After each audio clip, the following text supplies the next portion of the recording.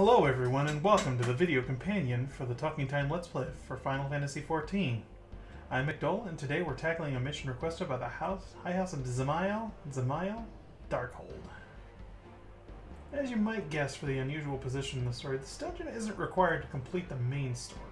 It's optional, much like Cutter's Cry and Halatali. However, it is required to promote the sergeant ranks of the Grand Company, and with that comes with some very nice perks. In addition to that, while Southern Swiss had dealt with 3 of the 4 high houses of Ishgard, she's had very few dealings with House Dzemael, as that was taken care of by our friend, Lord Orchiffon of House Forton. House Dzemael started working on this labyrinth of caves to serve as a stronghold against the Dravanian horde, akin to something like Helm's Deep in The Lord of the Rings for the civilian refugees. This plan does make sense if the horde ever attacked Ishgard directly. However, while they were working on this, they discovered an entrance to the Void, the space in between dimensions, and a lot of Void creatures came pouring out of it. So Satsun Suisse has been tasked with clearing the place of Void Scent. Throughout this whole first chunk of the dungeon, you're going to be menaced by an invincible Void Scent foe, the All-Seeing Eye, an enemy reminiscent of the Ahriman-type enemies from past Final Fantasy games. When it approaches the party, it will use a skill called Eyes on Me that will damage the whole group unless they are standing in the light of the crystals that are positioned all throughout this first area. As you're heading down, you'll see one of these Magitech terminals requiring a player to stand in the ring in order to disable a lock on the door. This will force a player to stand in a dangerous spot while the invincible All-Seeing Eye is patrolling the corridors blasting out Eyes on Me. The first one is an optional one, and you don't need to go into the door into the Chocobo stables to finish the dungeon. Most parties will not. Later Magitech locks will be disabled, however. And if you're extremely insane like my party here, you'll just pull the entire first batch of enemies into this one area and destroy them. It is possible for a coordinated party to start the dungeon from the beginning all the way down to this final lock, as long as they are careful with their cooldowns. Beyond the terminal locks is the chamber of the All-Seeing Eye's boss fight. Finally, you can deal with this obnoxious thing and bring it into it. Generally, you're going to want to hang out inside the crystal veil areas in blue to prevent the Eyes on Me damage that has been so pervasive. It will be used while you're actively fighting this thing. Tanks, when they drag the eye into the crystal veils, will make the eye vulnerable. This does take its toll on the crystals, and eventually their power will wane, forcing the tank to pull the eye to another crystal to continue the fight.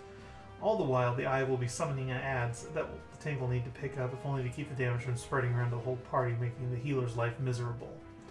Otherwise, the only other things of note are a couple tricks from the eye. A conal attack that will cause either paralysis or amnesia. Amnesia will knock off your off-global cooldown skills, making it more annoying to deal with. It can be deadly if the tank cannot use defensive cooldowns to mitigate damage.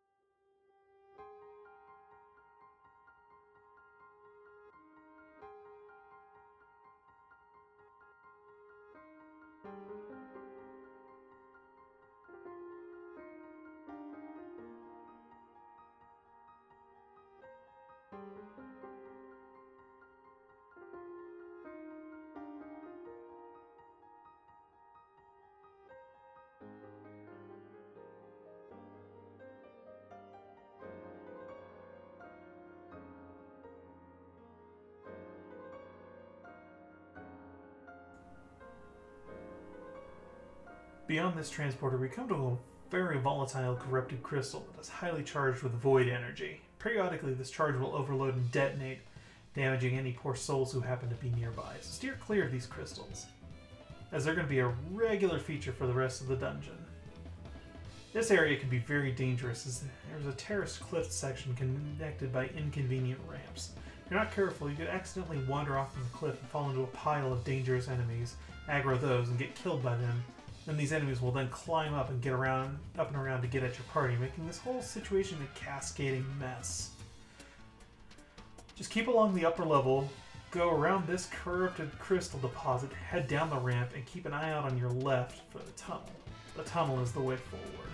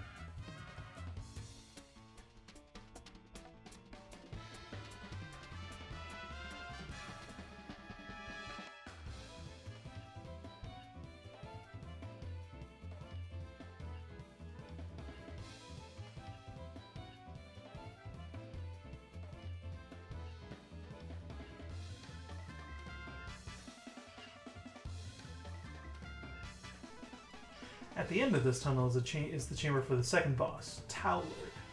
He is, honestly, barely worth talking about, though he does have some deep void slaves that appear all around the elevated platforms along the wall to throw rocks and fireballs that cause circular AoEs. Keep spread out to avoid baiting AoEs onto your allies. The slaves can't be targeted, so just keep focused on killing Towlord and the ads will vanish with him. For he himself, he just has a few forward and backward facing conal AoE attacks that are easily baited away from the party.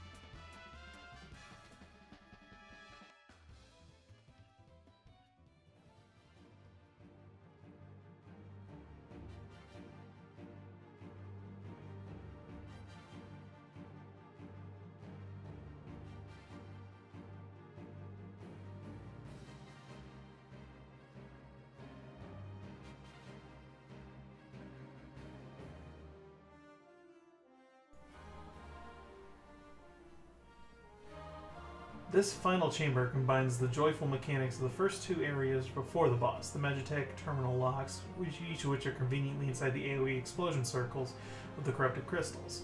Healers, just throw a regen effect or damage shield onto whoever draws the short straw to open the terminal locks. There are also roaming skeleton enemies. Basically, you'll just want to pull all of them together and use AoE to damage all of these enemies down. A recommendation that you're not seeing happen right now is to pull the enemies such that the three soul enemies that you see in the far away from the batch of enemies are all bunched together, and then pull the melee enemies toward the souls so that way you can get all of the enemies in one area of effect. However, our tank died, so that would mean that life is a little terrible. So I switched to Fists of Earth stance to increase my defense to reduce the burden on the healer.